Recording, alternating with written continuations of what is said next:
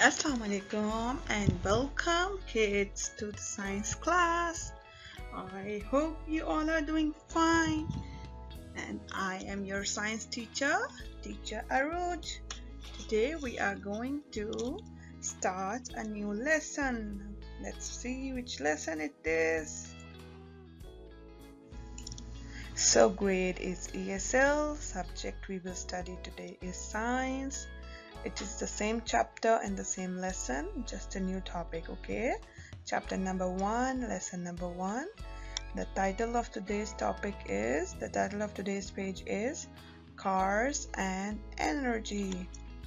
Cars and energy. We will see how cars are related to energy, okay?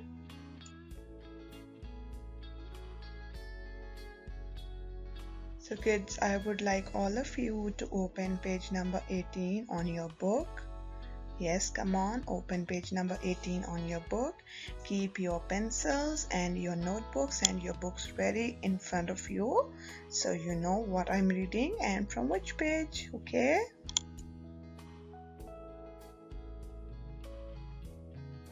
So, here are two new words that we are going to learn today. The first word here in front of you is fuel. I want you all to repeat with me this word, please. Fuel. Fuel. Fuel. We will see what is fuel and how fuel is related to energy and cars, okay? And the next word we have here is burn. I hope all of you have heard it somewhere. I'm pretty sure you know a little bit about this word. We will discuss this in next slides, okay? So let's repeat this word, please. Burn. Burn. Burn. Awesome, awesome.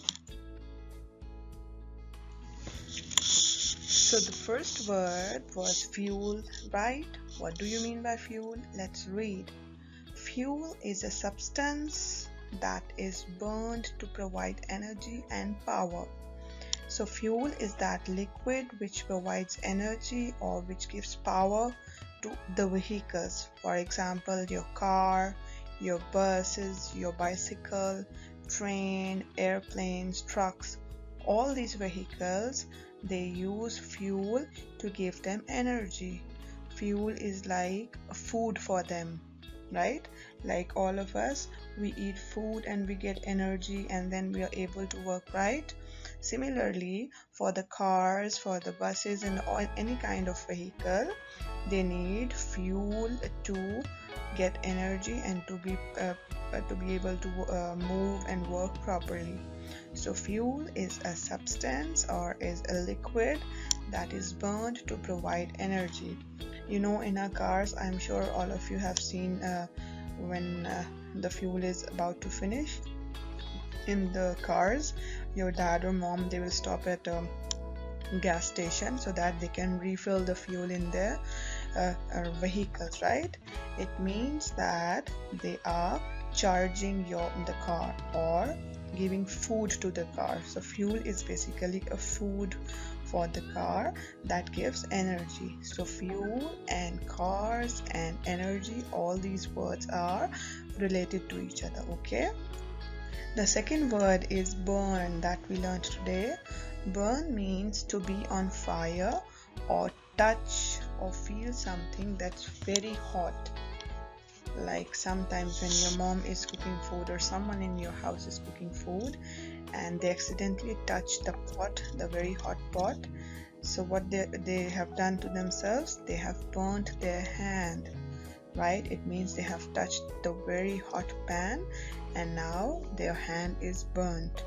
So burn is basically to be on fire or touch something that's very, very hot, okay? So kids, here is page number 18 in front of you. I hope all of you have this ready in front of you already. Yes? So I'm going to start reading and I want all of you to put your fingers with me on the word that I'm reading, okay? Awesome. So the title of our page is Cars and Energy. Cars and Energy. Awesome. So let's move on to the first line. Please put your fingers, ears on me, eyes on the book. Okay. Cars use energy, right? They need energy to move. If there is no energy in the car won't be able to travel from one place to another, right? So next line, most cars get energy from fuel. See, that's what I told you, that when we need to charge our car, or our car needs food, how we will give food to the car so that it can get energy and it can work back in proper shape. It is because of the fuel. Fuel is like a food for the car. It's a liquid that we will fill in our car so that it can burn, the fuel will burn, and then the car will be able to move. Okay, next line. Some fuel is burned to make heat or power. Now in the car, there's, the car is like a big vehicle, and it has a lot of different machineries inside it. It's because it's working because it has engine and tires and a lot of other stuff inside going on. We don't know. So some of the fuel in that car that we are filling, some of the fuel will burn so that it can provide heat or power. Fuel, when it will burn, only then the car will be able to move. Okay. Cars use gasoline for fuel. Now gasoline is the name of the like gasoline or petrol. These are the names of the fuel that we put in our cars, because like for example, there are a lot of different kinds of fuels. There's a fuel, there's a diesel, there's gasoline, there's petrol. So like gasoline and petrol will only go in certain vehicles. Like for example, the diesel, we cannot put the diesel in the car. The diesel will go in like big trucks and stuff like that. Yeah. Next line, a car's engine burns the gasoline. Now see, I told you the car is made up of what? It has a lot of engines inside, right? So the engine, it burns the gasoline. The car has to move. The car has energy to move. So only when we will put a gasoline as a fuel, only then it will have the energy to move. Okay. Tell what gives the car in the picture the energy to move. What is that thing that's giving energy to the car? Can I tell you? I know all of you know it. Yeah. Okay, awesome. Gasoline, right? So let's read. Tell what gives the car in the picture the energy to move. It's the gasoline or the petrol, right? Possible answer. So here you have to write the answer. It's written in front of you in the blue marker. You don't have to write this one right here. Don't write this, okay?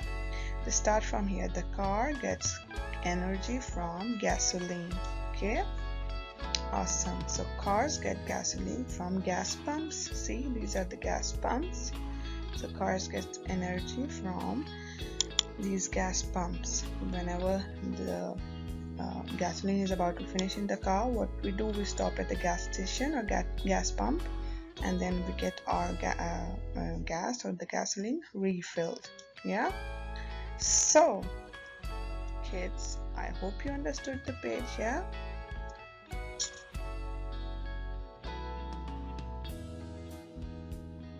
So thank you, my lovely kids. I hope you understood the lesson. Inshallah, I will see you all in the next class. Till then, take care, have fun, and enjoy your day.